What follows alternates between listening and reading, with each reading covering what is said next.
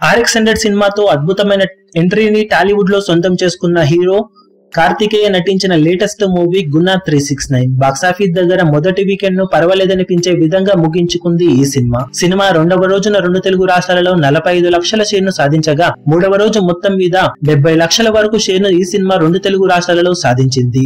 దాంతో 3 రోజులకు గాను రెండు తెలుగు రాష్ట్రాలలో ఈ సినిమా 1.75 కోట్ల షేర్ను సాధించింది. ఇక మూడవ రోజు టోటల్ వరల్డ్ వైడ్ గా ఈ సినిమా 74 లక్షల వరకు షేర్ను సాధించగా టోటల్ వరల్డ్ వైడ్ గా ఈ సినిమా 3 రోజులకు గాను 2 కోట్ల వరకు షేర్ను అందుకుంది.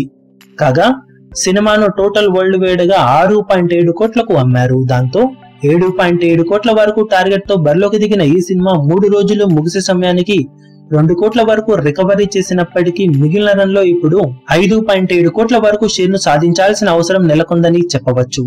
ఇది మరీ కష్టమైన టార్గెట్ కాకపోయినప్పటికీ వర్కింగ్ డేస్ లో కూడా సినిమా ఆదివారం సాధించిన కలెక్షన్లలో 80% వరకు కలెక్షన్లను మినిమం సాధిస్తూ వర్కింగ్ డేస్ ను హోల్డ్ చేయాల్సి ఉంటుంది. అలా సాధించగలిగితేనే మొదటి వారం ముగిసే సమయానికి బిజినెస్ కు కొద్దిగా క్లోజ్ గా వెళ్లే అవకాశం ఉంది. ఇక రెండో వారం కూడా హోల్డ్ చేయగలిగితేనే బిజినెస్ ను అందుకునే అవకాశం ఈ సినిమాకు ఉందని చెప్పవచ్చు.